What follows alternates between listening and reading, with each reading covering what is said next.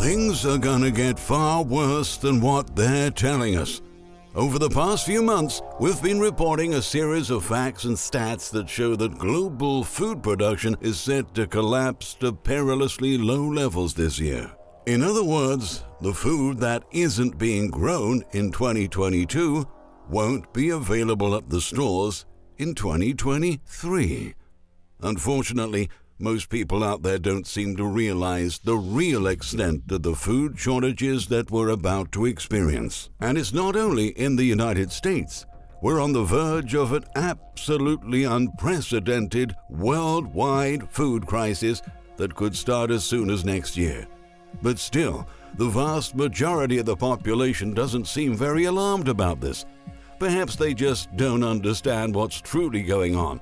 So, we would like to encourage you to get this warning out by sharing this list with as many people as you possibly can.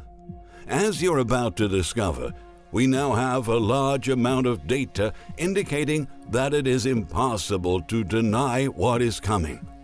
But before moving on, we would really appreciate your support by leaving a thumbs up in this video and subscribing to our channel, not to miss our next list. Without further ado, the following is a list of 35 things we know about the coming food shortages. Number 1. This year's hard red winter wheat crop in the United States was the smallest since 1963. But there's also another major distortion. Back in 1963, there were only 182 million people living in this nation. Now, our population has exploded to 329 million. 2. In Texas, extreme weather and higher input costs forced cotton farmers to walk away from nearly 70% of their crops because the harvest is so paltry, according to the U.S. Department of Agriculture. The poor yields are probably more than a one-year blip, as climate change alters weather patterns in agriculturally important parts of the country, contributing to higher food prices that experts don't see ebbing anytime soon, the report highlights. 3. In California, farmers are projecting that this year's rice harvest will be half what it would be in a normal year. 4.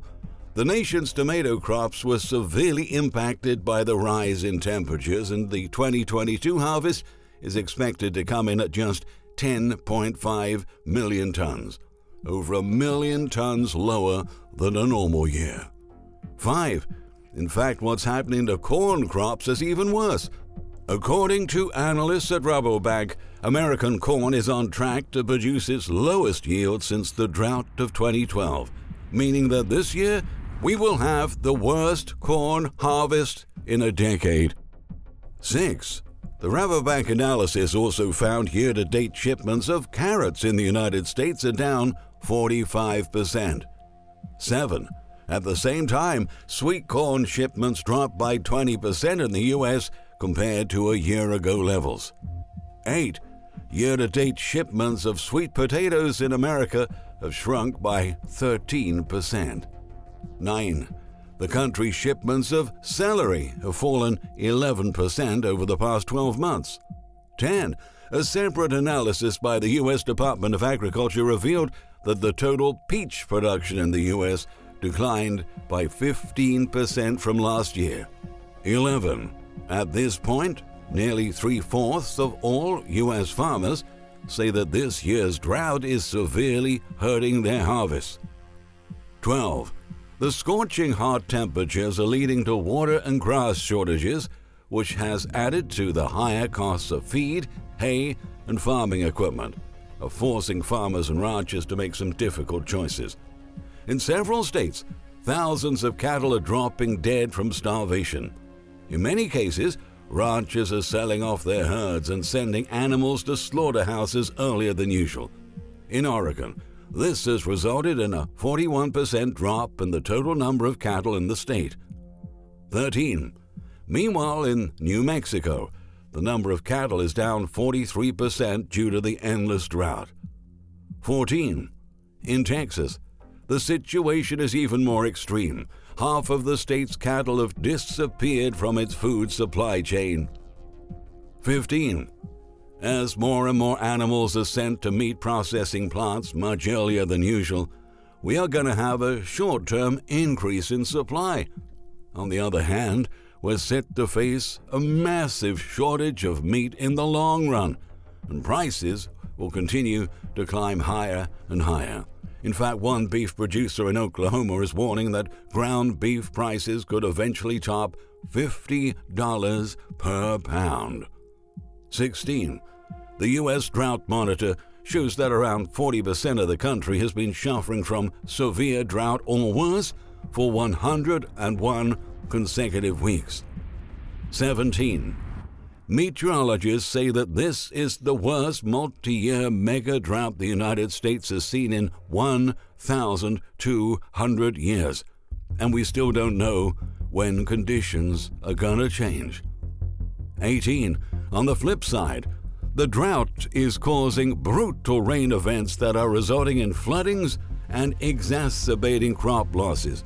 In the space of 5 weeks, U.S. cities have experienced 5 instances of 1,000-year rain events, which has caused episodes of severe flooding that have just a 0.1% probability of happening in any given year. Soil actually absorbs water better when damp, while heavy rains slosh off parched landscapes into waterways, experts say. 19. On the other side of the ocean, Europe is also facing the worst drought it has seen in almost 500 years. In some parts of Central Europe, river levels have fallen so low that hunger stones are being revealed for the first time in centuries. In the Elbe River, which runs from the mountains of Czechia through Germany to the North Sea, stones that date back to a drought in 1616, which read, "If you see me, then weep." Another one reads, "When this goes under, life will become more colorful again." 20. It's been projected that corn production for the entire European Union is set to decline by as much as 1/5 in 2022. The plunge in corn output could result in further food inflation.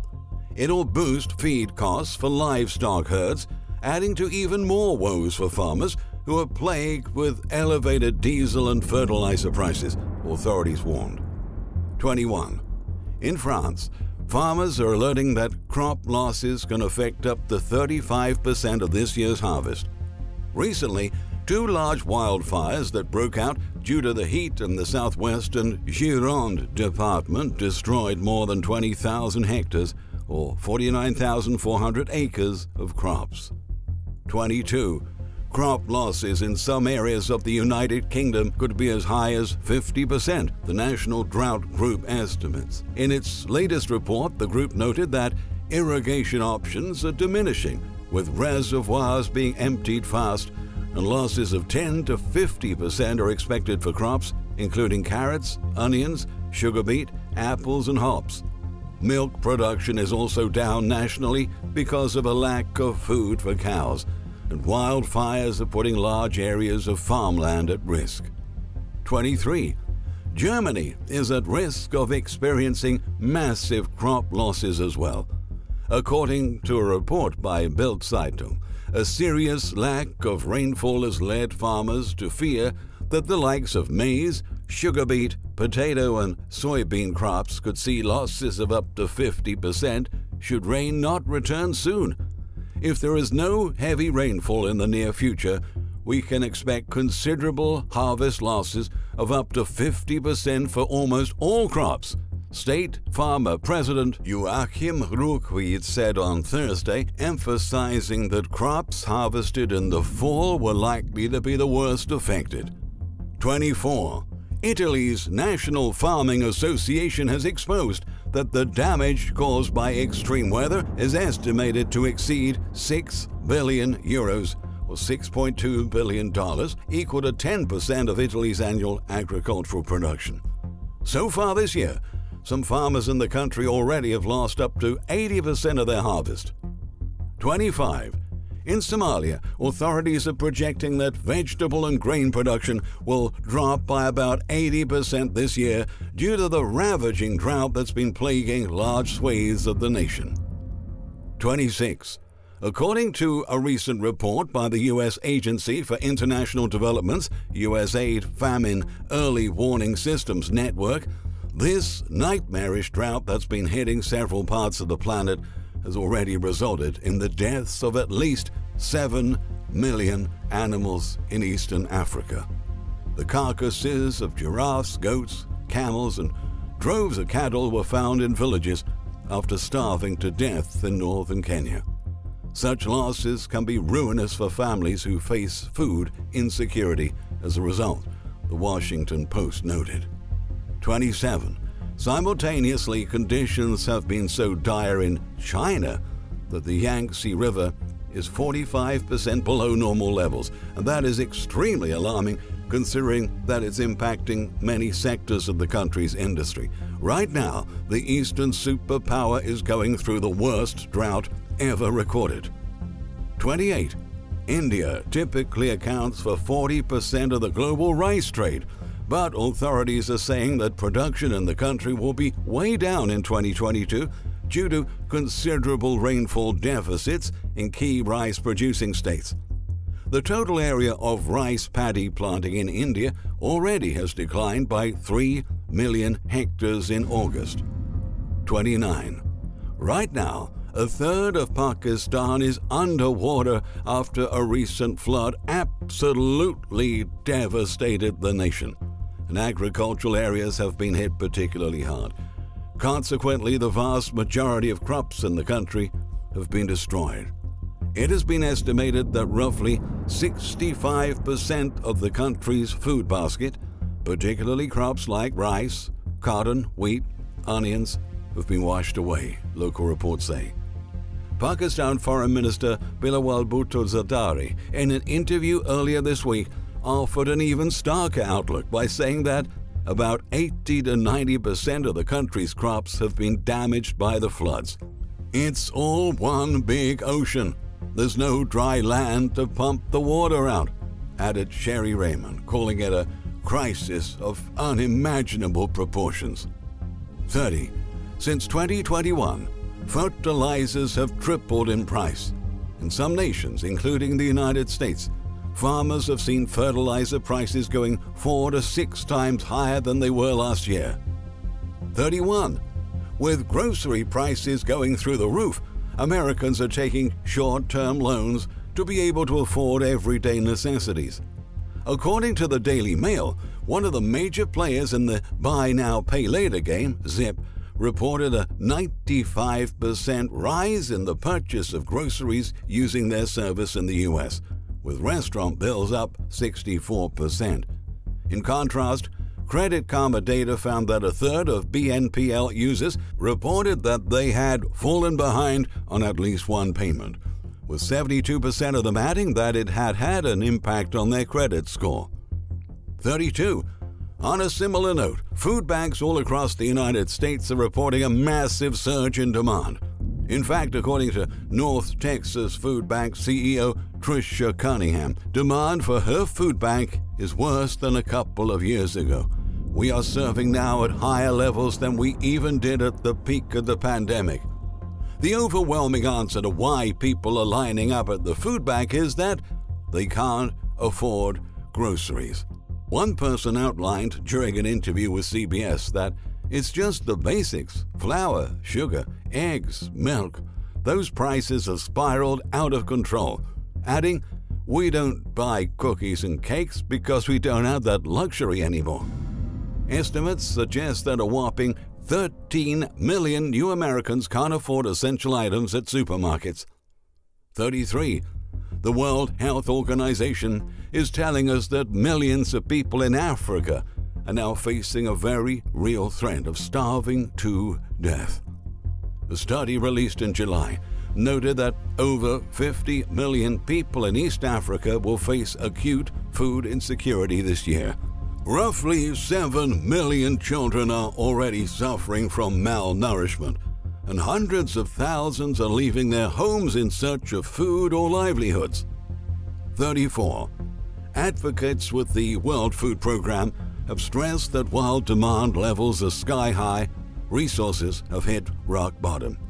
As many as 828 million people go to bed hungry every night, and the number of those facing acute food insecurity has soared from 135 million to 345 million people since 2019. A total of 50 million people in 45 countries are teetering on the edge of famine, they wrote. Needless to say, that number will soon be much higher. 35. Earlier this year, UN Secretary-General António Guterres publicly stated that he believes that it's likely that there will be multiple famines in 2023. Similarly, UN General Assembly President Abdulla Shahid noted that the organization's ability to respond to these issues has been compromised. Frankly, we were already falling short of meeting our food security targets prior to 2020. However, the situation is now critical, he said. The shocks of multiple global crises have weakened our institutions, our economies, and challenged our ability to effectively respond. Unfortunately, as global food supplies continue to shrink, the risk of civil unrest keeps on rising. In many places, this is already happening. A new analysis released by Verisk Maplecroft, a UK-based risk consulting and intelligence firm, highlighted that the risk of civil unrest has surged this year in more than half of the world's countries, signaling a coming period of heightened global instability fueled by inflation, geopolitical conflicts, and shortages of essentials. Researchers noted that 101 of the 198 countries tracked on its Civil Unrest Index saw an increase in their risk of civil unrest between the second and the third quarters of this year. In recent weeks, we have seen major demonstrations erupting in cities all over the world, but conditions are not as extreme as they're gonna get in the coming months. It's safe to say that when it finally becomes undeniably clear that there simply will not be enough food for everyone in 2023, we're gonna see a lot more chaos emerging all across the planet. Many populations will deeply suffer as we enter the later stages of 2022. In 2023, there will be famines and social uprisings all over the globe. This is not a drill. A critical global food crisis has already begun, and we would like to encourage you to get prepared for what is ahead while you still can. Thank you for watching. If you find our content informative, we strongly recommend 7-Year Apocalypse, the latest book by the economist and financial expert Michael Snyder. In the meantime, please hit the bell, get our notifications, and please share this message with friends and family.